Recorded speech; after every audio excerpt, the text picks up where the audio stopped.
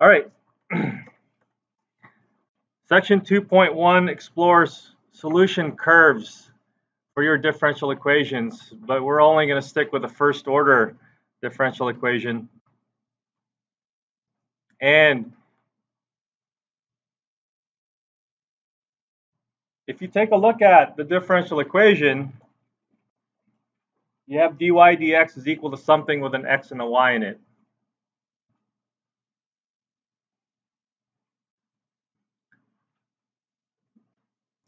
So if you remember back from Calc 1, dy dx is a slope,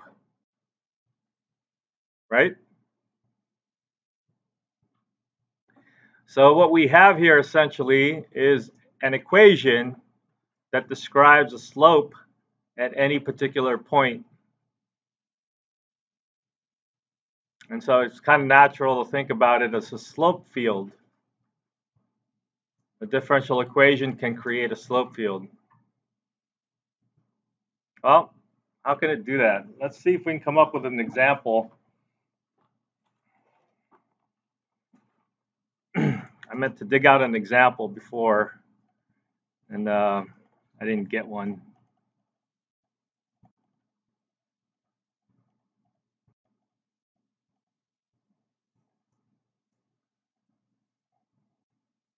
Let's do one that they already did.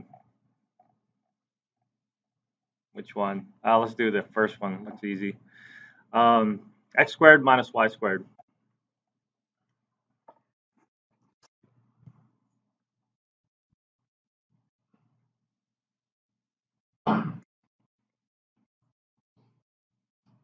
So what we have here is essentially a function on the right-hand side with an x and a y in it.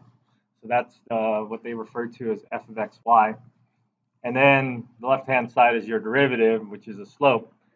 And so what they're saying is that on this xy plane, your slope can be given by this expression x squared minus y squared.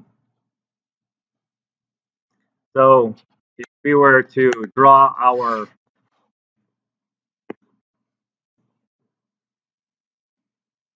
xy plane, what we could do is we can create a grid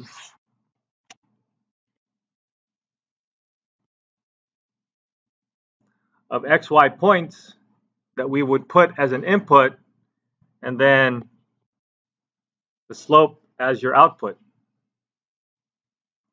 And so remember back in algebra when you used to plot points and stuff, you're kind of doing the same thing, except your input and output looks a little bit different. So your input here is a two-dimensional point, and then your output is a number. Well, that number happens to be the slope. So what we could do is we could say, if I'm at this point 0, 0, then my slope is equal to 0. Now, to represent that slope 0, I would just draw a little line segment that has slope 0. Maybe that'll work. Let's try a couple more points. At the point 1, 1, we got 1 minus 1. It's another horizontal slope. Let's try the point 0, 1. I'm sorry, 1, 0. So x is equal to 1, y is equal to 0. What's the slope? What? Slope is 1. So at this point 1, 0, my slope is 1. So I'm going to draw a little line segment that looks like it has slope 1.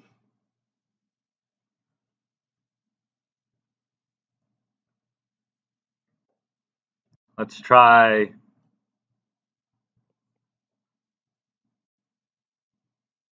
I don't know what else to try. Let's try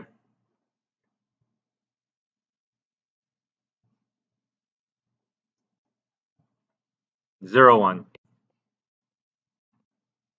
So 0, 1 is going to be what? Negative 1. So my slope is going to be negative 1. So it's decreasing.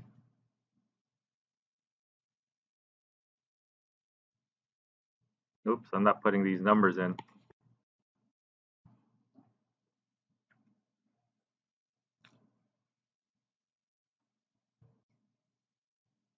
This gets kind of tedious kind of quickly.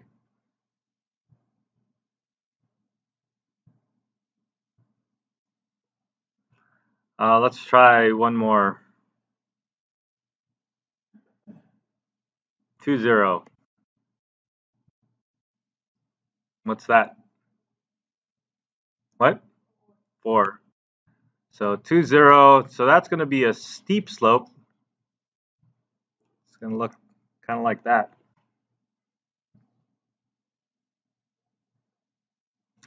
Well, you can see how this could go on for a pretty long time. And so for cases like this, it might be just more appropriate to, to search the internet for some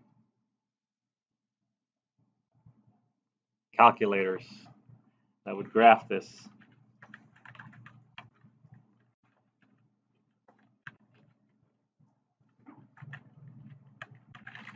Slope field generator, maybe?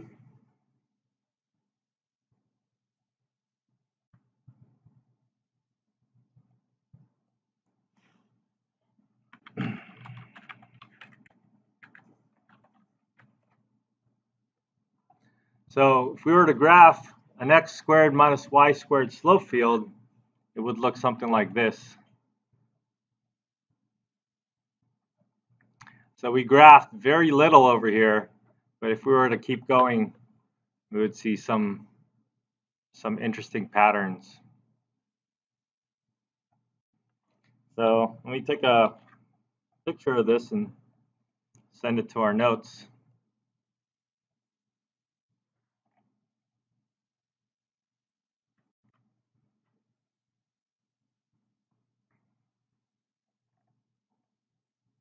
Let's just replace that.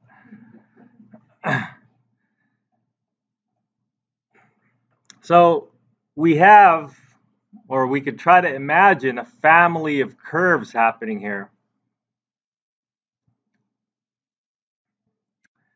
Family of curves. So how is this going to give us a solution? What we could do is we can find a curve by picking a particular point. So let's see if I can pick a particular point here.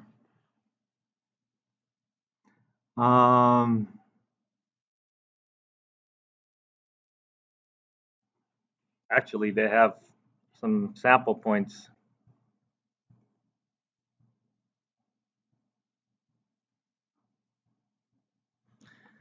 -2, 1. So if I go to this point, -2, 1, ooh, what happened? Those things just popped out.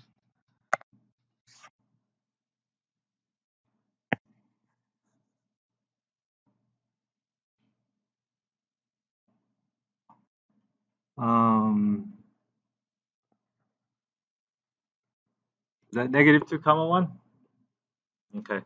So if I go from here, what I would like to do is I'd like to try to follow. This has, I can't see the slope anymore. This slope looks like it's going up, and then it looks like it's going to level off over here and go down. So what I'm doing is I'm imagining following the slope from that particular point. And the slope looks like it's pretty steep. So I'm going to follow that slope up. And then as I go up, it looks like the next slope that I see looks like it's going to push me back down. So it's going to go down. And then, I don't know, it looks like it's going to go down and it looks like it's going to go back up. And maybe if I miss this slope over here, I can keep going up. I don't know. That looks kind of tricky.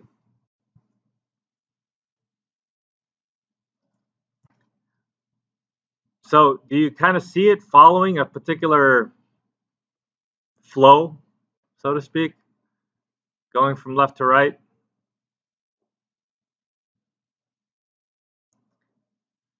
So fortunately, these programs usually also have a starting point. So if I go to that point 2, 1,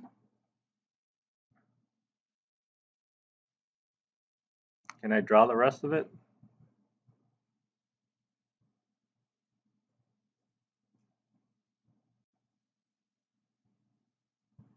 Yeah, I don't know if I can draw the rest of it.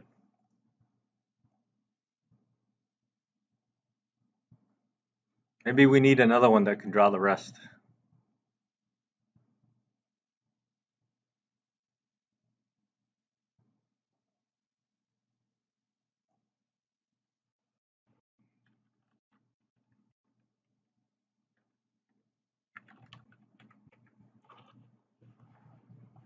So if I pick that point and put it at the point 2, 1, negative 2, 1, I can kind of see where this is going to flow. And some of these programs are really nice that if you take that point and move it somewhere, you can kind of see how your potential your solution curve might look like based on what your starting point is. So if I have this at negative 2, 1, it looks like it's going to go up steeply and then come back down, and then it looks like it's going to go up and continue to go up. And it looked like we might even have an asymptote here. One of those asymptotes that are lines that are not horizontal or vertical. You guys remember what that's called? There's an algebra term for that. Oblique asymptotes.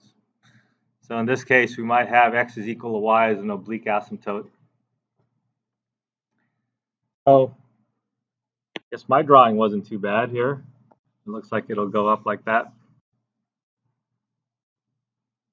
And I could try to draw the other side as well, but usually when you have a starting point, that's your starting point for values that are bigger than that, and we don't usually look back. So that's a general idea behind a slope field. A slope field will, I mean, if you're meticulous enough, you can plot a bunch of little points on an XY plane, and then if you have an initial condition, you can try to follow that initial condition to see where it leads you to the slope field, and then eventually come up with a curve. Okay? So graphically, there's that slope visual that you can use to try to sketch your graph. Numerically, we'll see at the end of this chapter that we can try to find some sort of algorithm to try to plot the points after we compute things numerically, and then we'll try to analyze how good that approximation is. Okay. Um, does this make sense? This idea of a slope field? All right.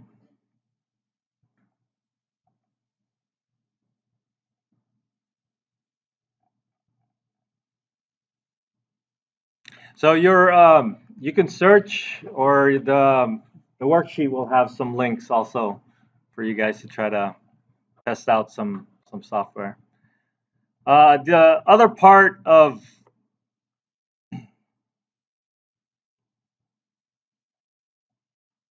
chapter 2 or section 2.1 is the idea of what's called an autonomous differential equation.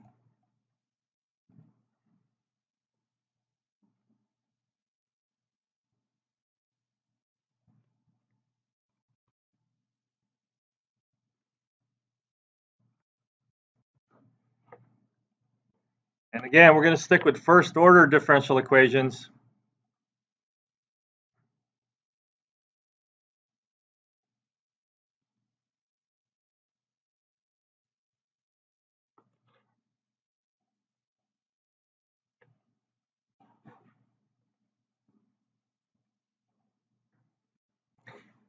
And An autonomous differential equation is an equation where your derivative, this is only the first order, the derivative is equal to a function with only a y in it.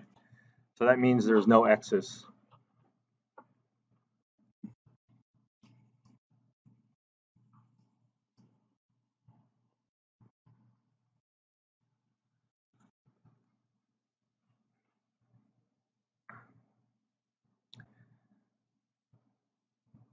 So the very simple example that we've seen is like that y prime is equal to y. I have to adjust my page here. Sorry.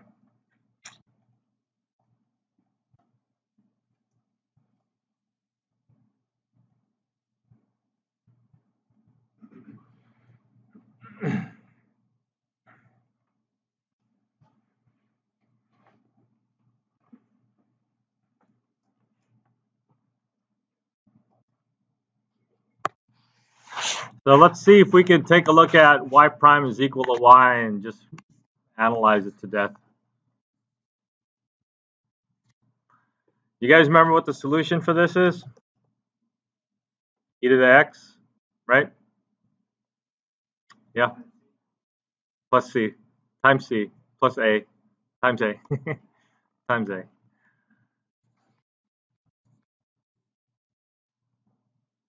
So we have this arbitrary constant. The plus c comes out, and then you raise it to a power and do all that stuff, and we get a times e to the x. And so these curves, so this is a positive power, so these curves tend to look like this, depending on whether a is positive or negative. And that's you're gonna figure that out if you're given an initial condition, and your initial condition would be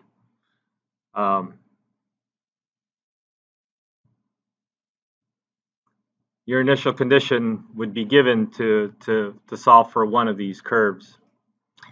But the important part here is looking at what's happening to the general solution. And the general solution, if you look at these curves, it looks like it's doing something in particular.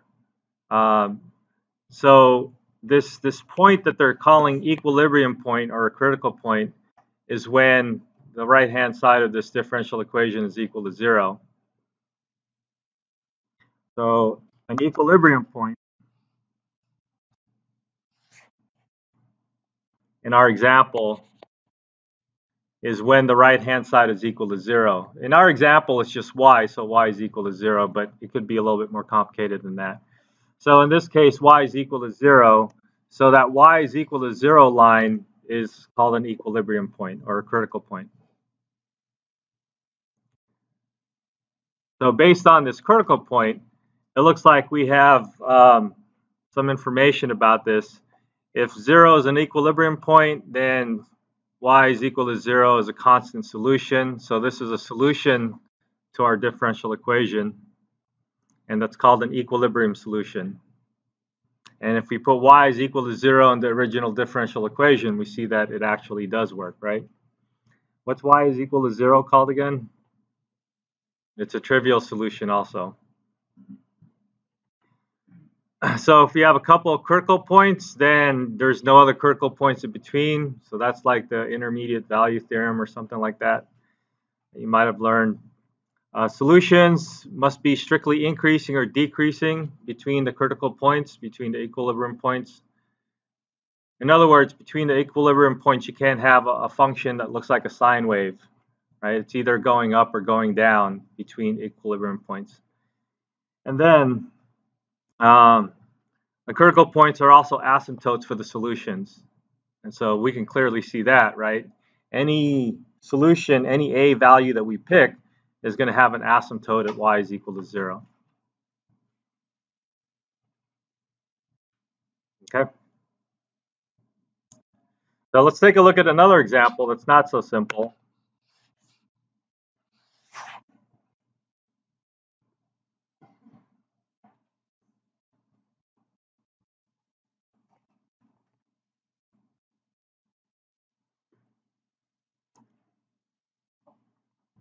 I'm just going to make this easy.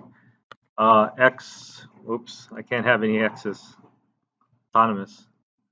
Y minus 1, y plus 2. So we could clearly see that we have critical points here, or equilibrium points, at y is equal to 1 and y is equal to negative 2, right?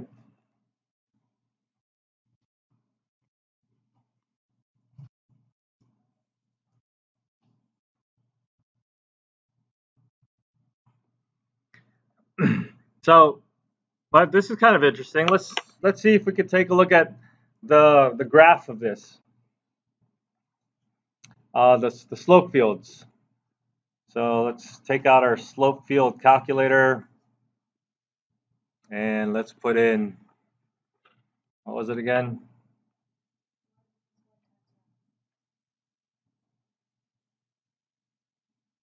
Where is it?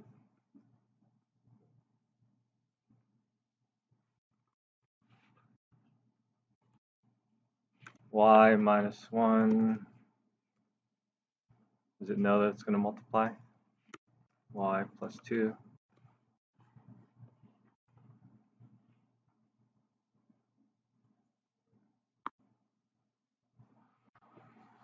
I wonder if we can take this out.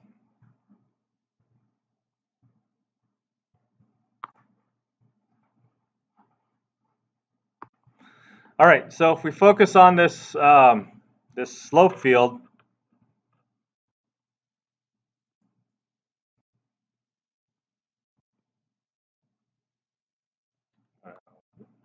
picture.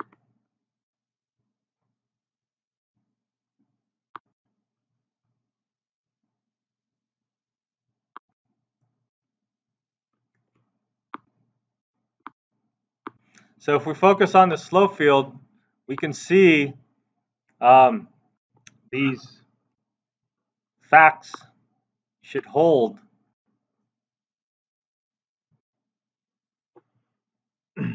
We have y equals 1, y equals 2, negative 2.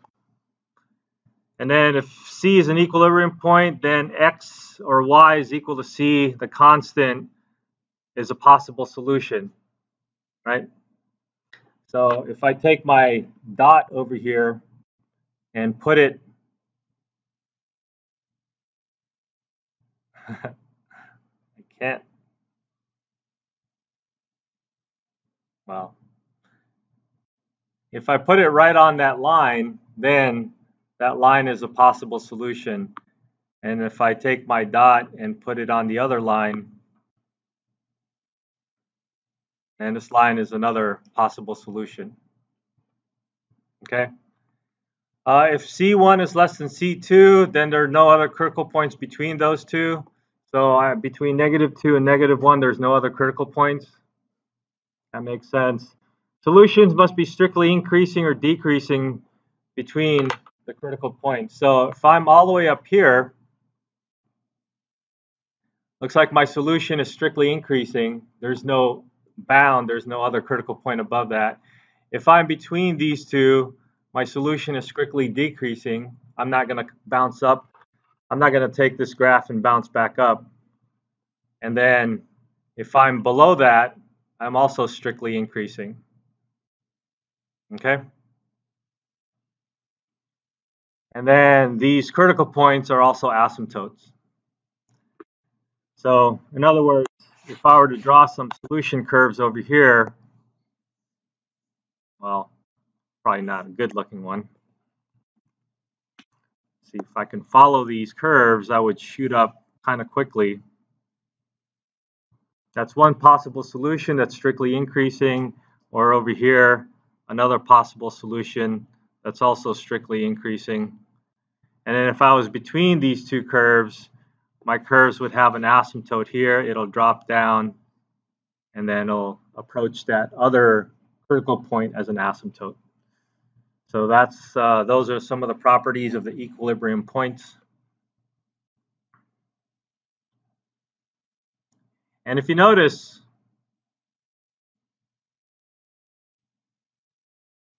you imagine collapsing this into just a straight line, we can kind of get the big picture already. You know what I mean? If you imagine collapsing this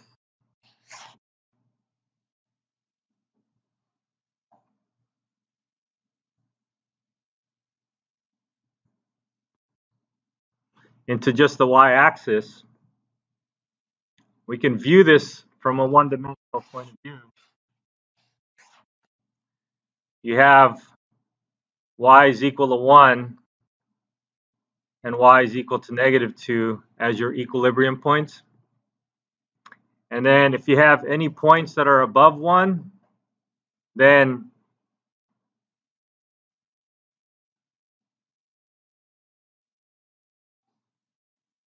it'll be increasing.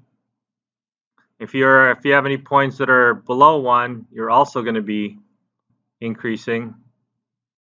And then if you have points between 1 and -2, you're going to be decreasing.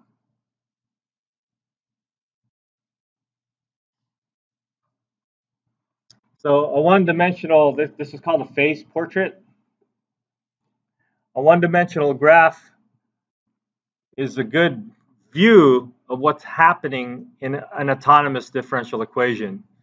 Because all you really care about are the equilibrium points, and then you care about how the graph is going to behave between the equilibrium points. And then after that, if you really want to sketch the graph and find specific values for your independent variable, then you would draw out the graph. But aside from that, you can kind of get some idea of how this is going to look like with a one-dimensional graph called a phase portrait. Phase, P-H-A-S-E. All right. So a couple more words about these autonomous differential equations.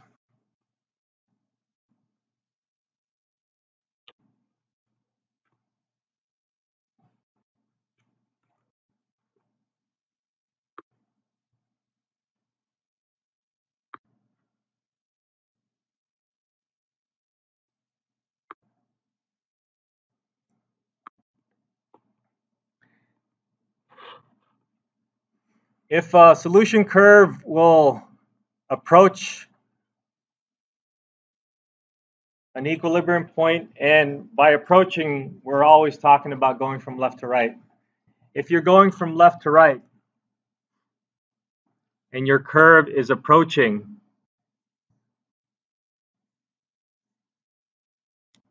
your equilibrium point, then that is called a stable equilibrium point.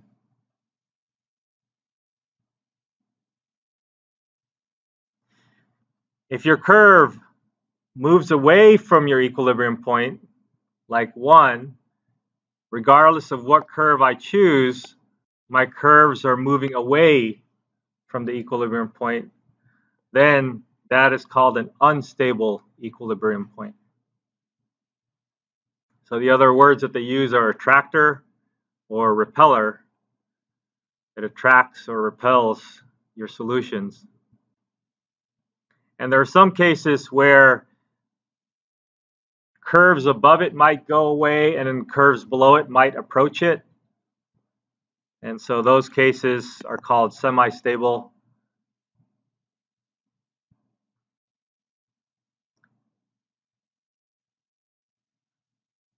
And again, we're looking at this from left to right. And you can view this without the curves, right? You should be able to view this just by looking at the slope field. Generally, where are the slopes taking you? Are they taking you away an equilibrium point, or are they taking you toward an equilibrium point? So depending on which way it's going, you have an attractor or a repeller, or if it goes both ways, then it's called a semi-stable equilibrium point.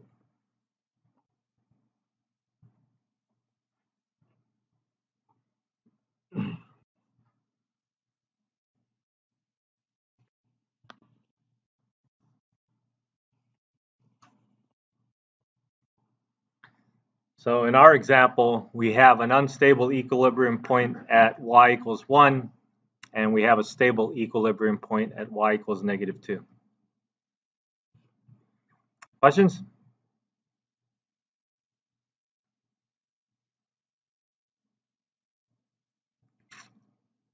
Okay.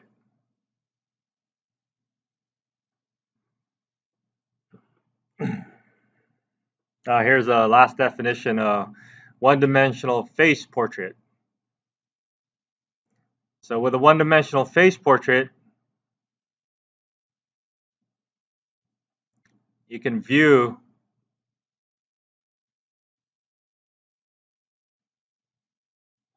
the curves either going up or going down.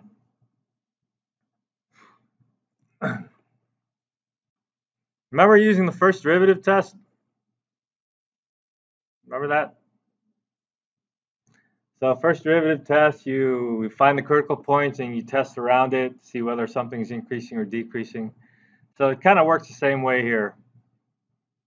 You have points 1 and -2, and you test the points around it, whether they're positive or negative, and that tells you whether the functions are increasing or decreasing.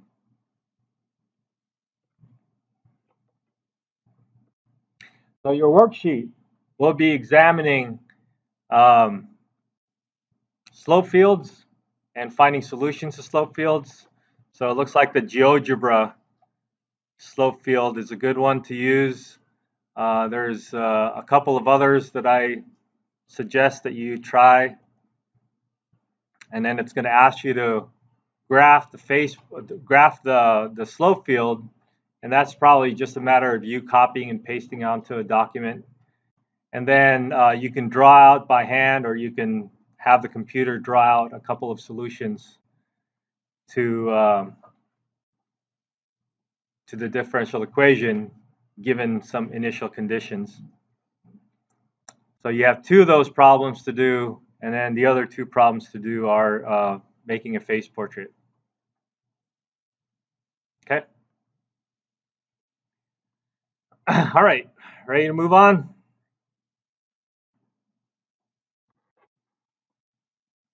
Move on. So we did separable differential equations already, and I'm hoping you're comfortable with that. Just find a way to separate. There's going to be some differential equations that are not separable, so watch out for that. So let's jump into our next topic, which is a first-order linear equation.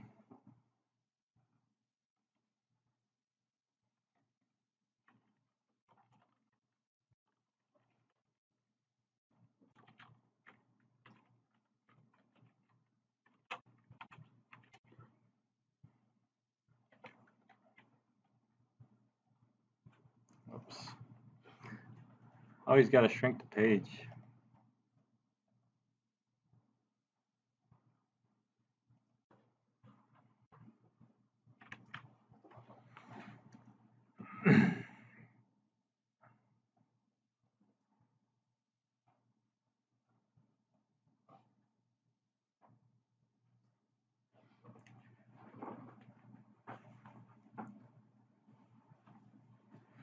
So first order linear differential equation looks like this.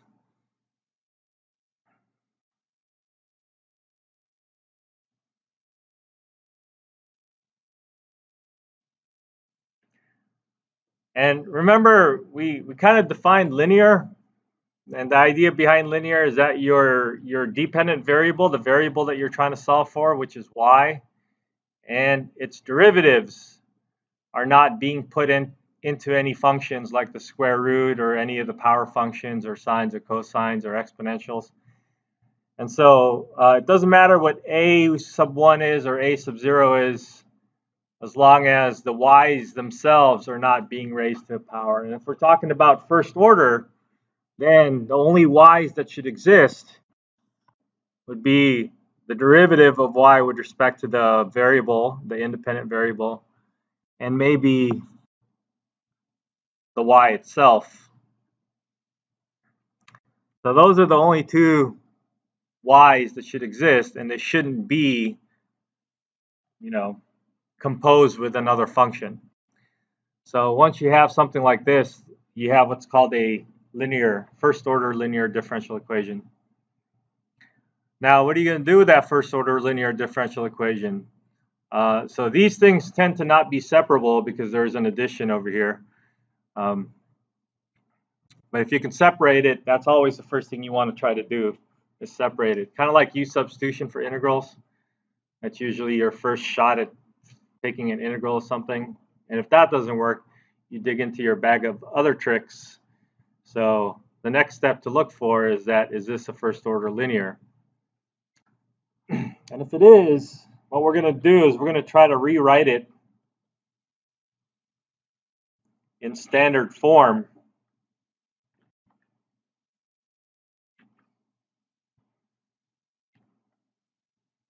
And that just requires you to get rid of that a sub 1 of x just by dividing it out. Hopefully you don't introduce any weird infinity zero things, but you're going to divide out by that term.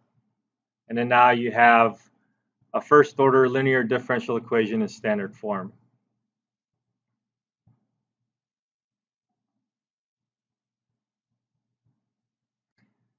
So here's where we need to try to remember a little bit of derivative stuff. And what we're going to do is we're going to look at this and say, hey, this kind of looks like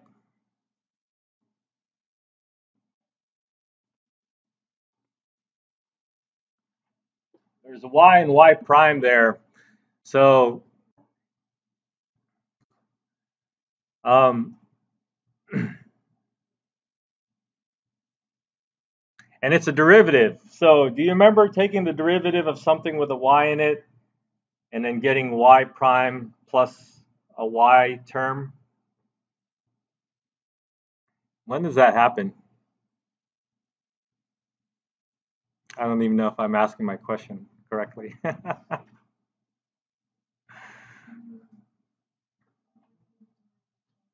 The chain rule, but not the chain rule. The product rule. So you remember the product rule? Derivative of the first times the second, something like that.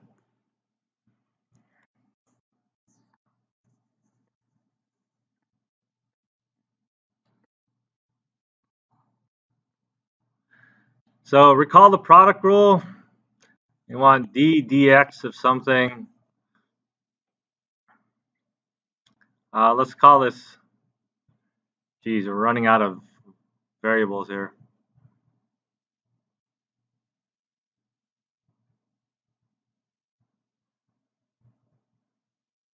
I was going to say G or F, H.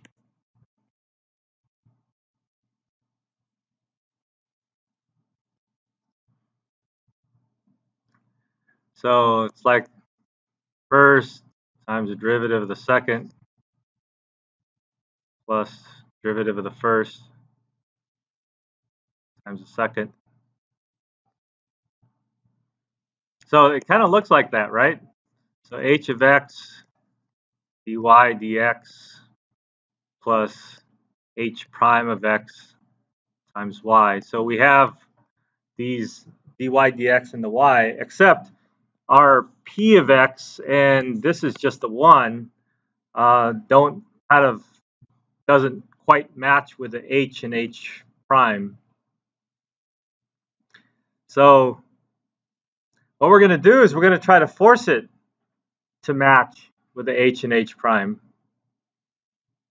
which means we essentially want p to be the derivative of something that we're going to multiply this by.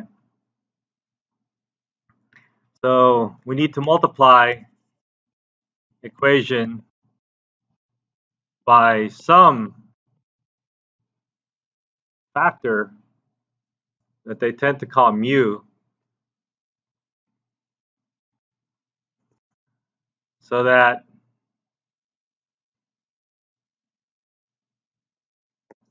mu prime of x is equal to p of x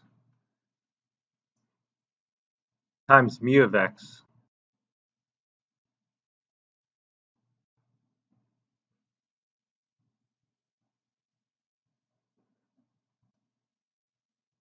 Right? Does that make sense? No? So I want to multiply this differential equation by some factor mu all the way through.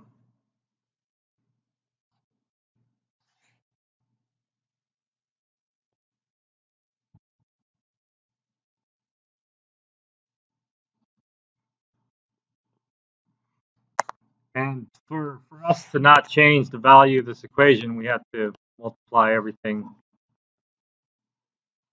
on both sides. I want to multiply this so that it would match my product rule. And if I could do that, then I can rewrite the left-hand side of the equation as a derivative of a product. So if I imagine this to be a result of a product rule,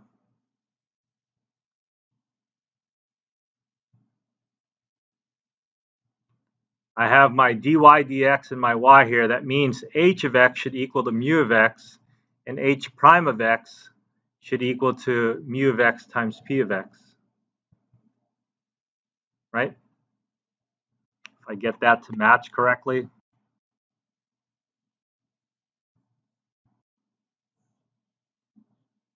Yes.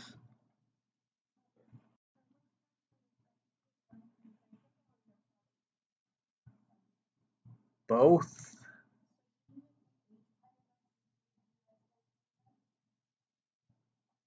Yeah. Yeah.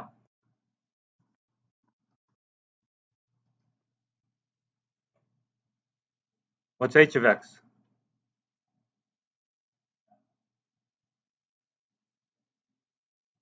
H of x is mu of x. Oh, I'm going to get too many lines now. Rare.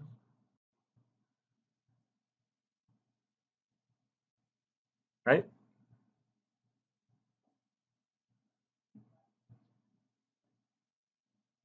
I don't know. Yeah, let's start over.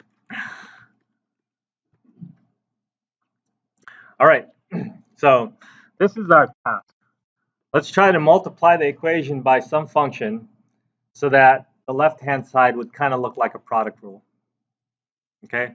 So in my product rule, I have some unknown function that I'm right now calling h of x. And according to my product rule, I'm going to get h of x dy dx plus h prime of x y of x. Now that looks really close to what I have here, or even better after I multiply the equation by this, at the moment, unknown mu of x function.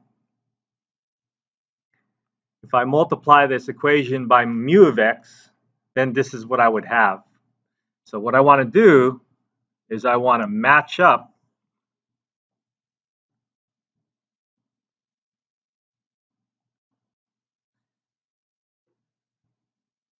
my left-hand side to make it look like a product rule.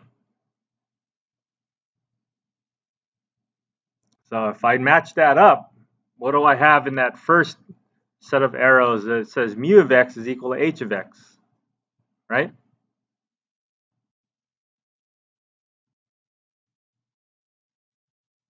And my second one that says h prime of x should equal to mu of x times p of x.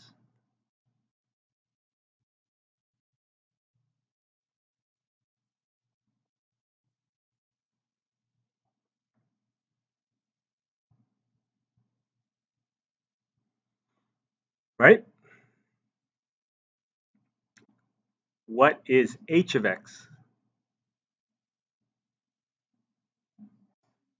H of x is mu of x.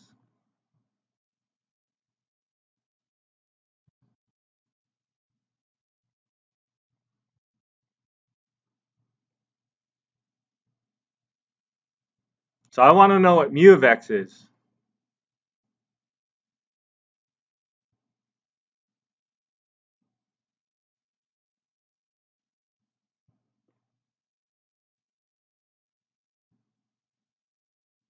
How are we going to solve for mu of x? Hey, it's a separable differential equation, right? Um, let's see if we can take this and rewrite it so that it looks like a separable differential equation that we kind of are more familiar with.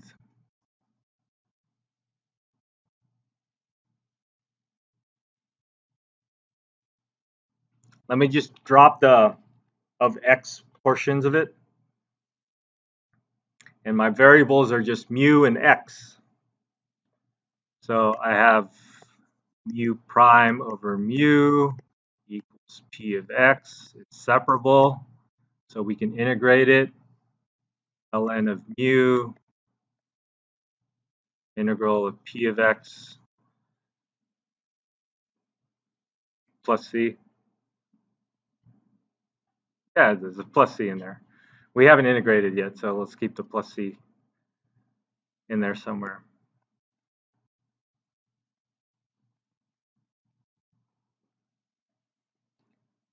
So if we solve for mu, which is essentially what we want, we will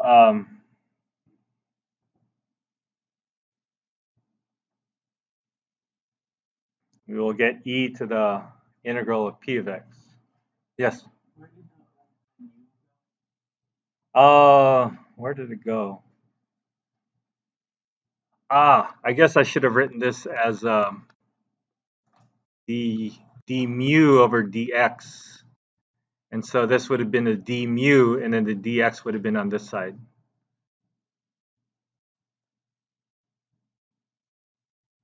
Maybe that's better.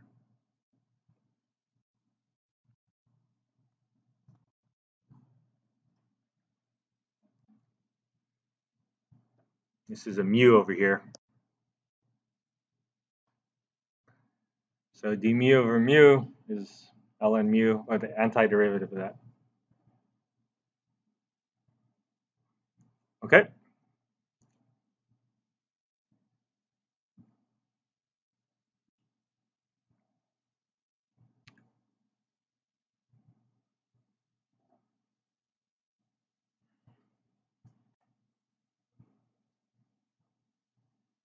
All right. So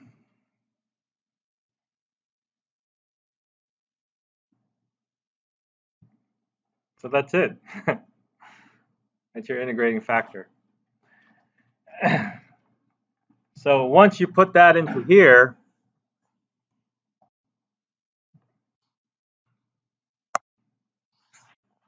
again. Once you put that into there, we're going to get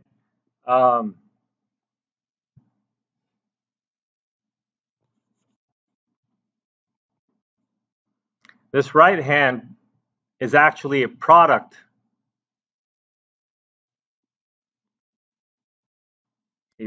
rule of mu of x times y.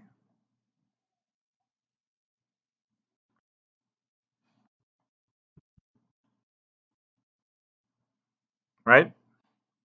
And you're solving for y, so all you have to do now is integrate both sides and then divide by mu of x.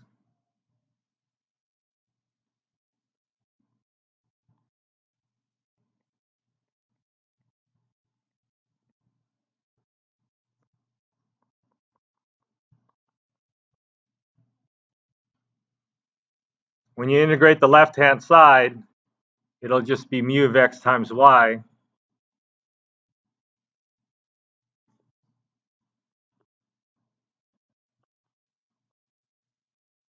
And then you just divide by u of x.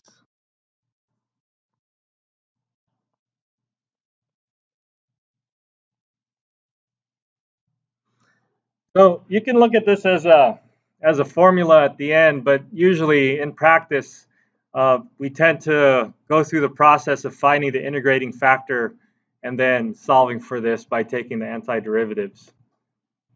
So I think it would be good if we do an example and then try to come back to this page to see if this makes sense again. Does it make sense now? Because if it does, then great. But it doesn't. So let's do an example and see if we can come back and make sense out of it. All right, example.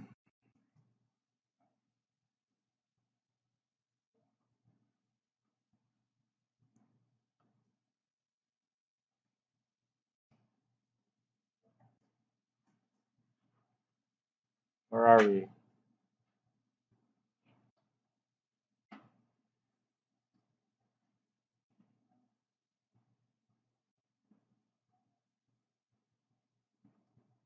Section 2.3.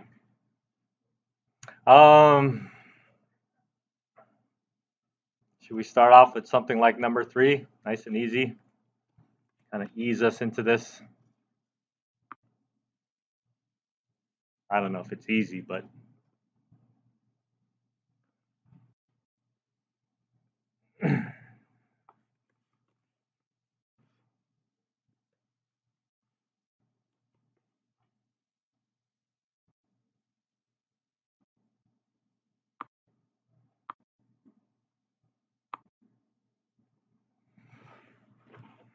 all right. So now instead of let's try to see if we can make up an algorithm, a step-by-step process for solving linear first-order linear differential equations. And the first thing we want to look for is to make sure that it is in fact a first-order linear differential equation, and then we can write it in this form, right? So the first thing we want to look for is well, first step. Let's call it step 0. Make sure it's first order linear. I probably should be typing this. You guys getting used to my handwriting yet?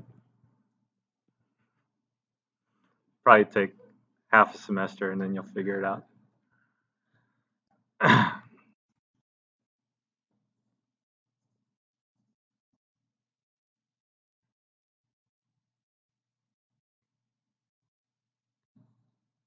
Next step is you want to find the integrating factor, and that's going to take little sub-steps. So the first little sub-step, 1A, we'll call it, is what is P? So if it's written in the correct form, in quote standard form, then our P is going to be that function that's being multiplied by the Y, right? So Y prime dy dx is by itself, and then that function next to the Y is going to be your P. What is that function next to the Y in this case?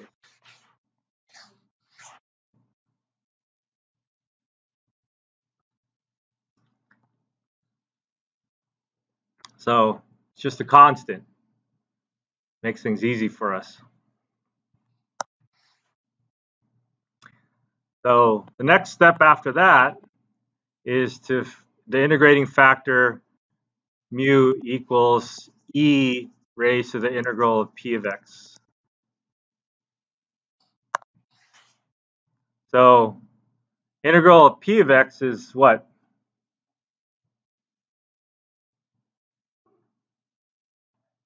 X.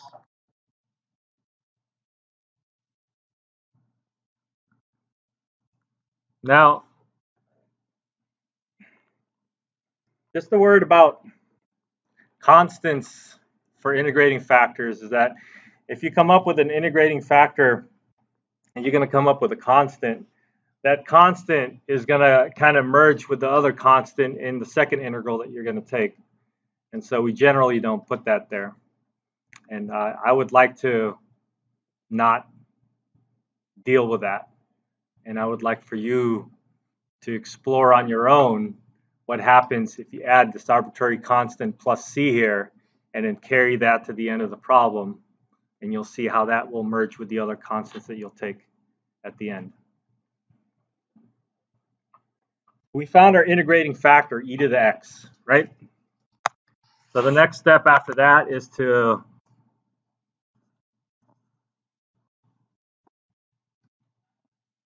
multiply the whole equation by the integrating factor. So let's bring this back on this side.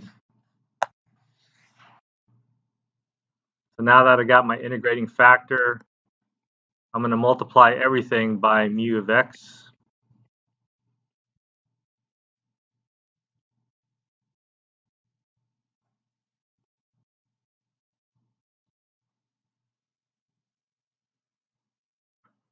Right? And then what you want to do is you want to rewrite the left-hand side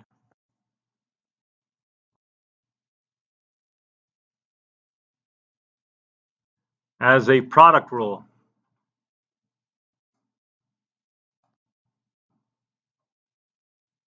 By that, I mean as a derivative of a product of two things. And what's the product of two things? It's the integrating factor times y. And you can double check that.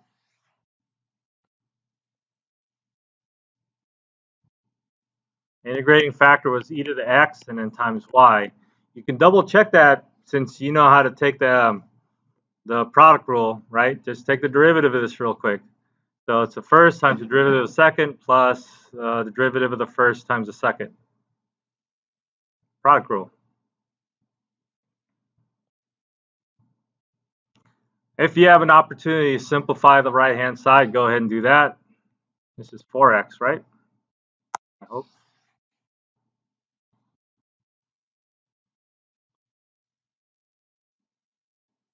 And now integrate. And here's where the plus c that you would have gotten up in the integrating factor would merge in with this plus c after you do this integral. So if you integrate this,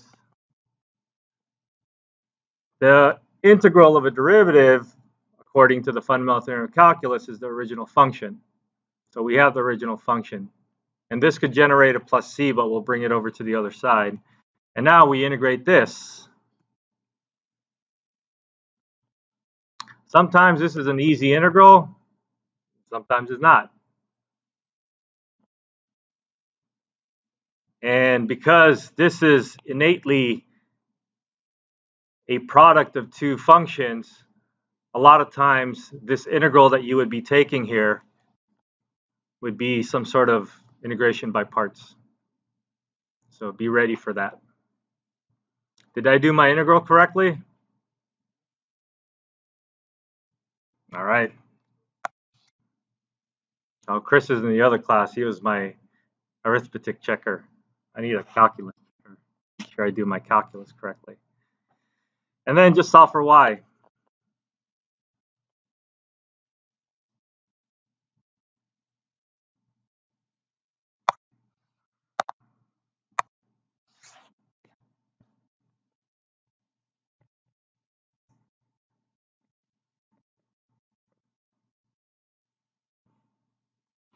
Now, when you solve for y, some of the things that they might ask you would be, there's these terms in this called the transient terms.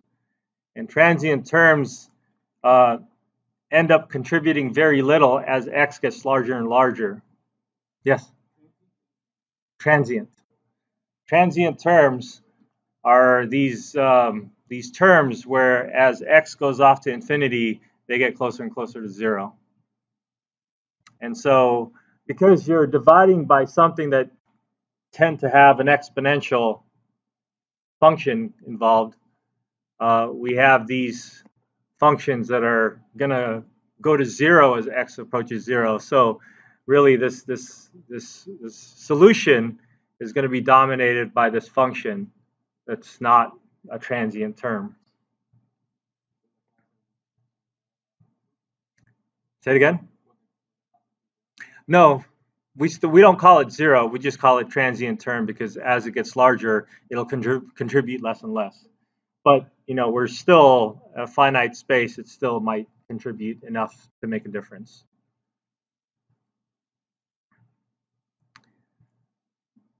So that whole process is the idea, or is this is the algorithm for solving linear differential equations. Is that a little bit better? Let's take a look at the previous page again and see if this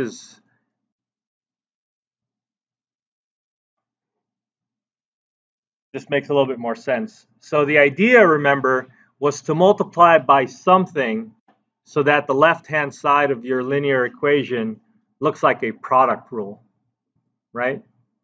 And so to force it to make it look like a product rule, we do some substitutions, we do some weird substitutions, and then we're going to call this special function that we're going to multiply by, we're going to call that an integrating factor. So once we figure out the integrating factor, we multiply it, and then we're essentially guaranteed that this is going to be a product rule, right? And so that's how we got to solve for this. That's this business over here, making sure that your mu, your integrating factor, contributes so that it looks like a product rule.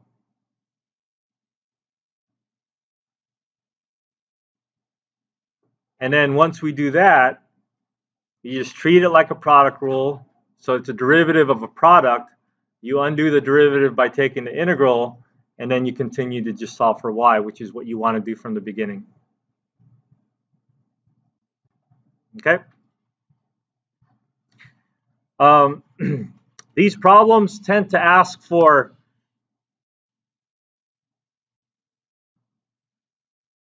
give the largest interval I, which the general solution is defined, and determine if there's any transient terms. So like I said, the transient terms, see, that was in my notes. Kind of left my notes here.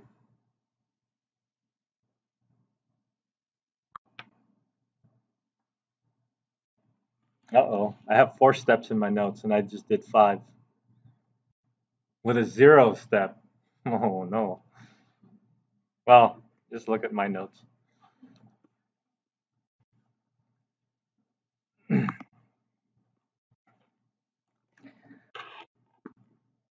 So as x approaches 0, this first term goes off to infinity, and x approaches 0, the second term goes to 0. I'm sorry, approaches infinity. As x approaches infinity, so we have a transient term.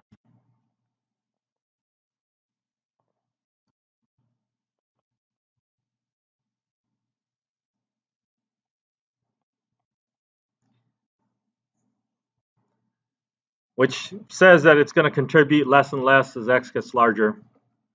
And then they generally ask what the largest interval is where you would be guaranteed a unique solution.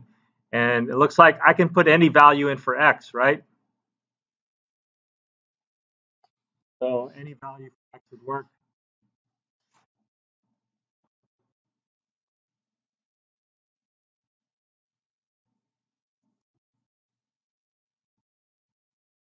So in this particular scenario, your domain goes from minus infinity to positive infinity. So in some cases, when you divide by something, your denominator might be 0, and so you want to stay away from that. And so the largest interval might be just a positive real numbers, or might be real numbers starting from 3 or something like that. So we want to account for things like that. All right, so this is one example. I encourage you to do some more examples with your homework, and take a look at your assignment, your worksheet assignment, and try out some of those programs where you get to do the slope fields. See you guys on whatever, Thursday.